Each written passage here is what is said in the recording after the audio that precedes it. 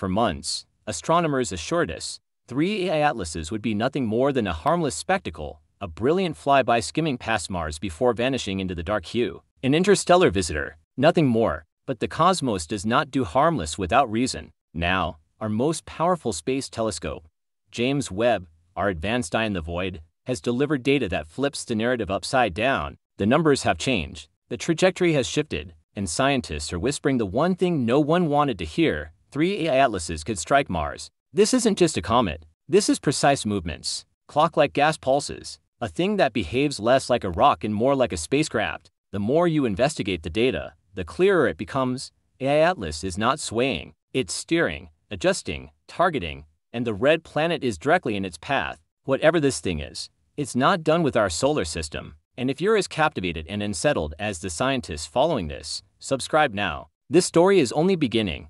What comes next could alter everything we believe to be known. In July, the first sighting of 3E Atlas looked like any other interstellar interloper, a swift-moving blur with a glowing coma, traveling at speeds never before recorded for an inbound object, nearly 87 kilometers per second. Compared to the Sun, at that speed, it crosses the Earth-Moon distance in under 80 minutes. But what scientists found shocking wasn't its velocity, it was its behavior. Comets typically slow, fragment, or stabilize as they approach the inner solar system. However, 3 AI atlases began accelerating, subtly but consistently. Even more disturbing, its trajectory began tightening. Slight course corrections became evident. Its coma, the surrounding halo of gas and dust, doubled in brightness within weeks. Spectral analysis revealed intense peaks in ultraviolet energy. CEO was exhaling at previously unheard-of rates. Earlier than any comet, it was displaying less like a piece of frozen rock drifting and more like a guided missile.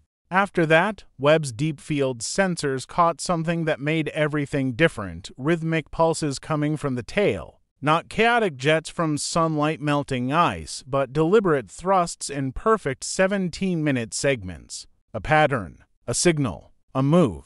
As Webb, Gemini South, and NASA's Jet Propulsion Laboratory continued to monitor the object, the numbers began telling a terrifying story. What was previously a near miss had evolved into much more.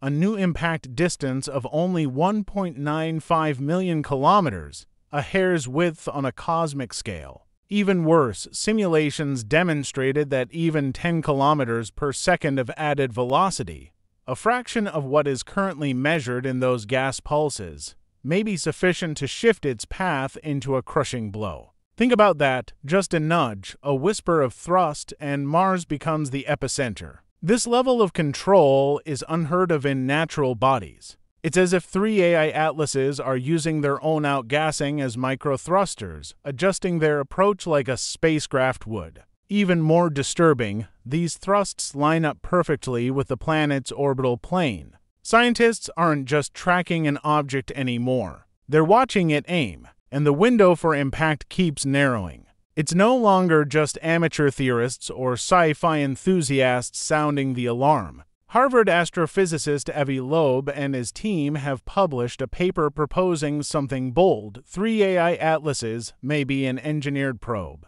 The data backs them up. Radar bounces from the Mars Gold Stone and the Recon Orbiter antennas returned metallic echoes, not the soft, watery signatures of typical comets. Inside sources from NASA describe the radar reflections as unlike anything we've ever seen. Add to that the green, needle-like streams seen in amateur high-exposure images, 3 beams of light converging toward Mars, pulsing in sync with the exhaust vents, and the picture becomes undeniable.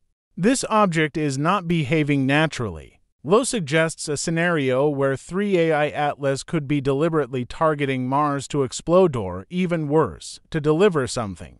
Probes, signals, spores, whatever it is, it's not a coincidence. Mars is being approached with surgical intent, and humanity is caught watching an operation we barely understand unfold in front of our eyes. What happens if it hits? The answer is almost incomprehensible. With a mass estimated at 10 billion tons and a speed of 57 kilometers per second, an impact relative to Mars would unleash more than 2 million megatons of energy, thousands of times the most massive nuclear explosion in Earth's history. A crater 60 kilometers wide and 5 kilometers deep would scatter debris across Mars's orbit, some of which could be thrown into interstellar space. And yes, that means some of it could eventually reach Earth, but the repercussions go well beyond just rock and dust.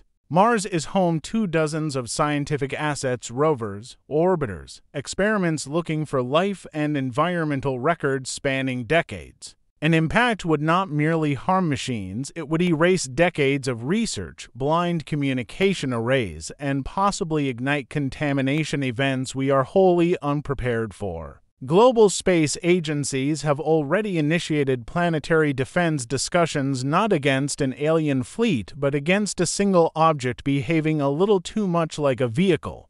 For years, scientists have speculated that Mars may still harbor life today deep beneath its rusty subsurface lakes, dormant microbes, and ancient ecosystems locked under permafrost. This is one of the primary motives behind the large number of landers, rovers, and orbiters. But if 3AI Atlas strikes, all of that becomes a biological unknown. The impact's extreme heat would not only vaporize the surface, it would crack open the Martian crust's deeper layers, exposing reservoirs we've never reached. And if 3AI Atlas carries organic molecules or worse, synthetic biology embedded in its outgassing trails, the fusion of Earth-independent evolution with Martian biology could result in contamination on a planetary scale. Some biologists call this panspermia in reverse, not life spreading from Mars to Earth, but life being seeded into Mars deliberately.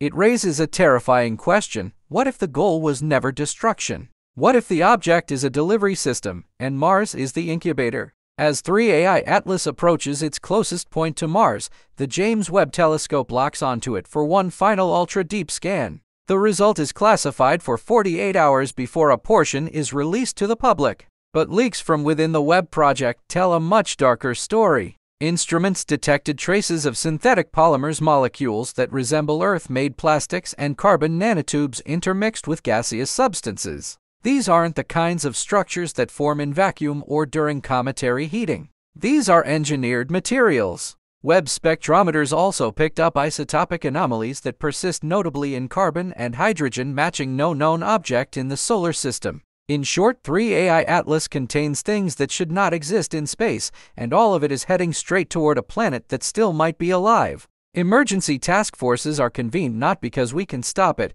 but because we're running out of time to figure out what it really is. Yet, as the countdown to impact continues, the unease grows. Because it might not be a crash at all. Maybe it's a signal, a message, a ritual, a convergence. Mars may be the stage, but we are the audience on Earth. And perhaps we were never meant to be docile observers. We were always part of the design. It's possible that the final result won't leave a crater, but it has already begun to reshape what we thought we knew about Mars, about life, about ourselves. Because in the end, 3AI Atlas didn't come from Mars. It came for our attention. And now that it has it, we must ask, what happens next? Subscribe now, because what's coming isn't just another story. It's the kind of story that could rewrite everything.